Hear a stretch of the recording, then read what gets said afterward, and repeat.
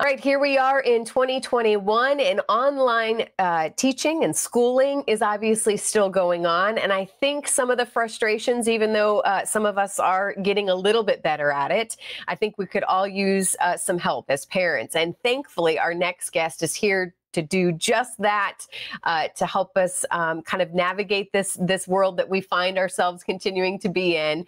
And joining us is Dr. Michelle Frankich, a local adjunct professor, many years in the education field. And a treat to have you here, Doctor. Good morning. Thank you. Good morning. So, again, I think there was a lot of, big learning curves in 2020 where we were starting from scratch. I think now we've probably gotten a little bit more used to the fact that this is going to be going on for quite some time. But the frustrations, I don't think, are completely gone. What say you? Absolutely. That's one of the key factors I wanted to talk about today is the fact that our attitude in this situation has a direct impact on our child's success. So check your attitude. I know we've all been thrusted into this situation. It's not a normal delivery of instruction. Many of our students are in online environments, and there's different environments for us to get acclimated to. So see if you're projecting that attitude onto your child. Make sure that it's positive and give them the support they need. Attitude's a real important factor.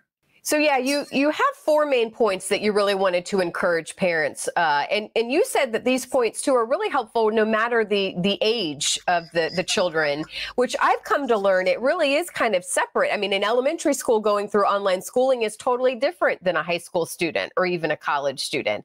But let's talk about these four main points. One, you said attitude. What's the next definitely. One? The next one is awareness. So become aware of the environment that your child is navigating in. So some districts are using Canvas, some districts are using Moodle. Understand what the expectations are of the student, the teacher, and you as the parent. Depending on the age, the student might need some more assistance. But the fact that you're aware of the program, you understand if it's a synchronous situation where the child is interacting with the teacher synchronously at the same time, or is it an asynchronous situation where they're actually logging into a learning management system and uploading assignments and turning in assignments and participating in discussions that way. So attitude, awareness is huge. And then there's active and aptitude, I like to point out. So yeah, you talk about active engagement. What is that? So being actively engaged is important in the success of your child. And there's something called transactional distance.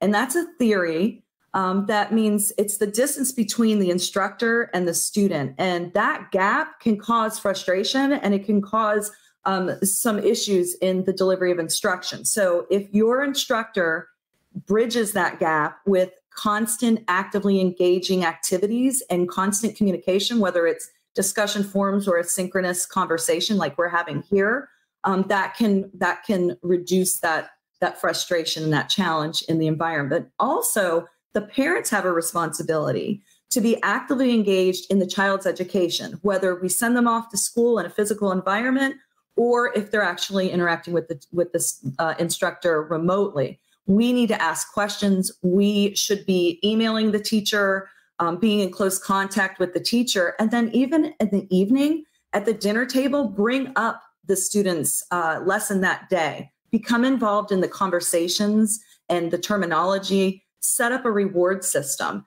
Many parents found that the schedule is kind of crazy to get acclimated and to get used to. So setting up a structure for your child at home and then rewarding them at the end of the week, or even if it's a younger child on a daily basis by giving them rewards, that could reduce frustration and increase their academic excellence. Yeah, I love that. All right, less than a minute left, about 30 seconds probably. What's that last point? That last point is aptitude. And some of us are naturally inclined to be able to navigate in these environments. Others of us have no ability to be comfortable or confident. So my recommendation here would be to learn about the environment. If they're using Canvas or if they're in Zoom, understand the tools so that you can be able to support your child and to build that confidence in them. Empower yourself to be able to support them, get used to those tools and environments, and get all the information that you can. Awesome. All right, 10 seconds. What's your take home for parents as we, again, kind of go through this last this or next semester, I should say? Hang in there. We're all in it together. Network with each other. There's Facebook forums. There's courses you can take. There's information out there. I know yesterday I found a new virtual learning environment myself, went to the website, Googled it, and I was able to practice myself. So get the information and be a positive support for your child. All right. It comes down to attitude. Thank you so much, Dr. Michelle Frankich. We really appreciate your time this morning. Thank you so much. Take care.